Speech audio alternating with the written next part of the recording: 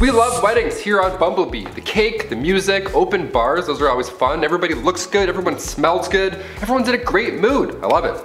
But just where did all of these fun traditions come from? And do we really need to do the cha-cha slide? The answer is no. No, well sometimes, maybe, it depends. If Nan is here and her hip's good, we can squeeze her in with the choreo. Guys, here are the top 10 messed up marriage traditions in history. Let's do it.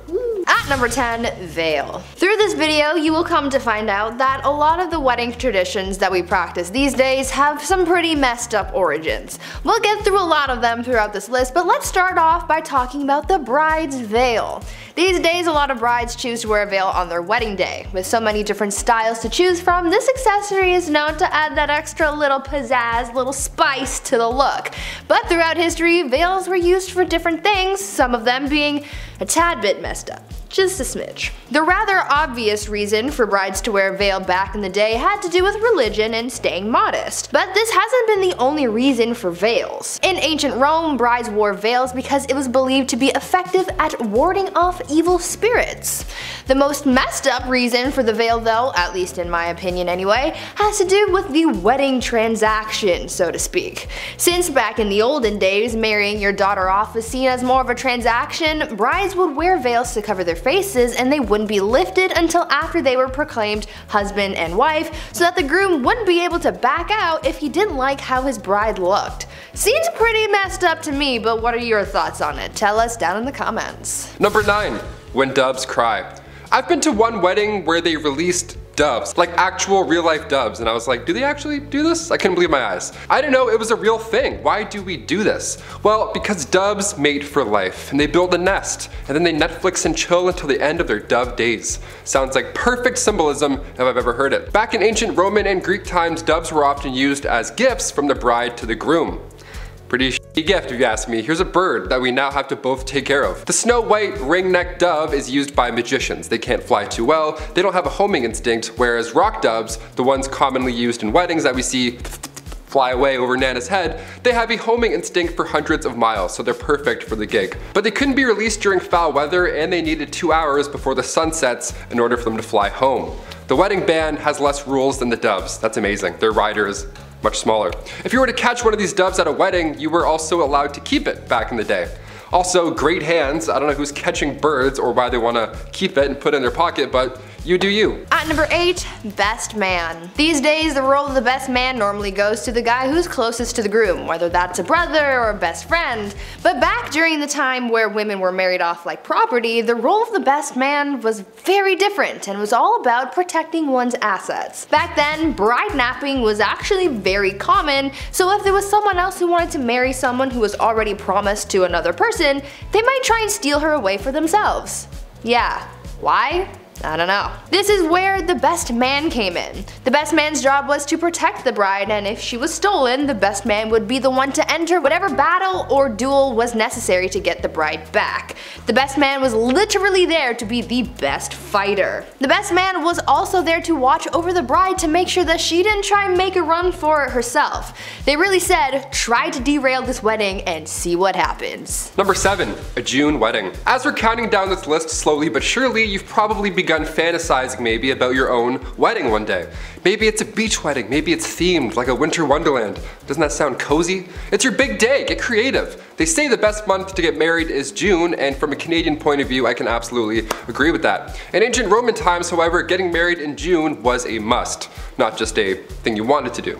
See, June was the month of the god Juno. They protect women in life when it comes to marriage and childbirth, so if it's between that and like, I don't know, Halloween, obviously we're gonna go with June. Better omens for sure.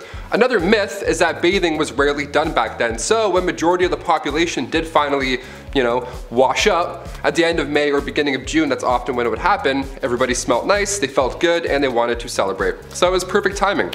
Better get me while my pits smell good, you know? That's a myth, but I can also see it checking out. A June wedding in ancient Roman days was also done so that after a spring birth, the mother can quickly hop back into action and help with that summer's harvest. Maternity leave who? Never heard of her. At number 6, hashtag twinning. You know how at weddings the bridesmaids are usually wearing matching outfits? Well, this tradition dates back centuries, though it has changed slightly over the years. Remember how I mentioned that people would sometimes try to kidnap the bride on her wedding day? Well, other than the best man and the groomsmen trying to play their part in protecting the bride from being taken, the bridesmaids also played a part in that too. The bridesmaids used to dress identically to the bride so that it would make it harder to spot her and therefore prevent anyone from kidnapping her. This practice dates all the way back to ancient Rome and feudal China and didn't really start to fade out of tradition until around the 1880s. These days you get a couple of gifts from the bride for being in her posse, but back then you didn't get anything and you had to risk your safety for your girl Becky, who doesn't even want to marry Jeff down the block. I don't know. Number 5, a toast. My favorite part of a wedding has to be the speeches or the toasts. They're always way too long or too personal, or you know what, just too depressing. Just way too sad, just tears. You're like, why? Why are we talking about this? It's a nerve-wracking part, even as a guest, just to get up randomly and be like, okay, look at me everyone, hi. No, I don't want to do that. Back in the 1800s though, only men were allowed to give these toasts. The oldest friend, the groom, the best man, and then the father of the bride. The whole thing would have been done in 8 minutes. Guys suck at speeches. They're just like, a lot of ums, that's all I'm saying. Wedding toasts go back as far as the 6th century BC. When Greeks were getting married, the father of the bride would drink the first glass of wine just to make sure it wasn't poisoned or anything. Romans would also drop a piece of burnt toast into the wine in order to make the wine taste less bitter, hence the term toast. Yeah, now we get it. Yeah, wine was so bad back then, they had to use burnt toast Crystal Light just to get through the day. Yuck. At number 4, transaction. I find it to be just a little bit messed up how before now marriage was mostly about money or status and not about love. For a long time people didn't get to choose who they got to marry, and there was almost always some kind of monetary transaction involved in the wedding. This whole idea here is a reason for the traditional act of the bride's father walking her down the aisle and giving her away, so to speak. In the past, fathers of the bride and groom would come together to establish an agreement, like X amount of money for someone's daughter or whatever. Once that was set up, the wedding became a big deal to see if the transaction would actually go through, and many precautions were put in place to make sure that no one backed out. One of those precautions was the act of the father walking his daughter down the aisle. This was done so that they stayed close to one another in the off chance that the groom or his family decided to back out. That really took the romance and sparkle out of weddings now. Number 3, wedding cake. As the youngest of 3, I can confirm that we get away with the most. The youngest often do. The middle child is just plain ignored, and then the oldest, well, they usually have the most responsibility in the family. Usually when a bride and groom cut the cake on their big day, it's for them. They save a piece till their anniversary, they put it in their partner's face, it's fun, whatever they want to do. Often in history, the eldest child would get the first slice. How lucky is that? When it came down to cutting the actual cake too, well, that meant that the bride is no longer a virgin. It's an awkward few bites. Wedding cakes today are delicious and they're pretty much an art form. TV shows are devoted to them, like Cake Boss and other cake shows that I can't think of. If you're lucky, you might find a few cake charms on the inside as well back in the day. Real, non-edible cake charms. You wanted to find these in your cake. They brought good omens to the table. To find a rocking chair meant that you're going to live a long life. An anchor means you're bound for adventure, sailors ahoy. And a purse meant that you would have good fortune. Let's just hope you didn't find the charms with your teeth, or else you would be using said new fortune fixing your chiclets. Very metal, very real.